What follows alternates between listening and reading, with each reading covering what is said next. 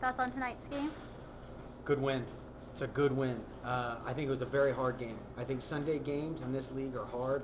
I thought we came out and played very, very well for like the first 10 minutes. Obviously, got a goal in the first minute. And then the rest of the second half didn't play well. Got scored on to start off the second half. We're kind of on our back foot for the first 15 minutes. They made some changes tactically, and then we caught up to it. And then really, we scored a good goal, another good goal off a corner kick.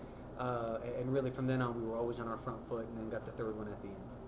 Caitlin Edson's been your offense lately. She's been great. She's been great. I tell them, good teams score on set pieces. Good teams score on set pieces, and so she scored on set pieces.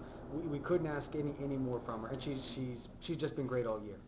And then turned things around in conference, started out 0-2, four Yeah. straight wins now. Absolutely, 4 straight wins. But in this league, you've got to keep trying to win games. There's no letting up. The first weekend, we didn't do as well as we liked. We were missing a few players from injury, and really we were just brutally unlucky. We were unlucky, and these last couple of games, we've got our feet back underneath us, and now we just got to keep it going. And then looking forward to next weekend. It's a long way away. Two good teams. I mean, obviously, UAB has been on a good streak lately. They scored a lot of goals in the past few games. I think they scored 7 versus Southern Miss, and so it's a team that can score goals.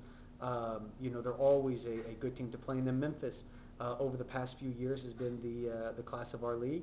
So they're always going to be a good game.